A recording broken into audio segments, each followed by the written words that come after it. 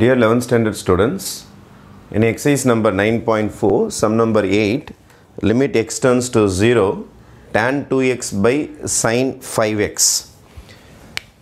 Limit x turns to 0, tan 2x, இங்க என்ன இருக்குதோ அதை multiply and divide பண்ணுங்க.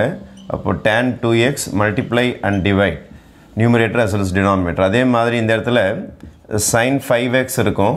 Multiply and divide numerator and denominator by 5x. இங்க x cancel ஆயிடும். 2 by 5 வெளியில எடுத்துருங்க. அப்போ 2 by 5 வெளியில வந்துருச்சுன்னா you will get limit x turns to 0 tan 2x by 2x all divided by sin 5x by 5x.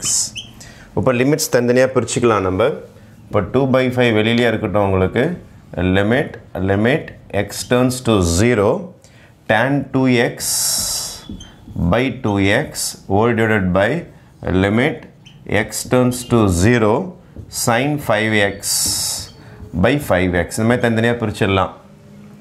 Again, a very important result, limit x turns to 0 sin x by x is also 1. Likewise, limit x turns to 0 tan x by x இருக்கு பாருங்க. அதோட ஆன்சரும் 1 தான். sin x உம் tan x உம் ஒரே மாதிரி தான் இருக்கும் answers. இதே தான் result. sin x by x is equal to 1, tan x by x is equal to 1. இங்கே x turns to 0 னு இருக்குது. நான் என்ன செய்ய போறேன்னா x turns to 0 ரெண்டு பக்கமும் 2 ஆல மல்டிப்ளை பண்ணா 2x turns to 2 into 0 0 தான் வரும். அதனால இங்க தைரியமா 2x போட்டுக்கலாம். அதே மாதிரி x turns to 0 னா ரெண்டு பக்கமும் 5 ஆல மல்டிப்ளை பண்ணீங்கனா 5x turns to 0 into 5 is 5. அதனால இங்க 5x போட்டுக்கலாம். அப்ப your answer will be 2 by 5 tan theta by theta is equal to 1 ஆ மாறிடும். sin theta by theta is equal to 1 ஆ மாறிடும். அப்ப your answer will be 2 by 5 is your final answer. Okay, thank you.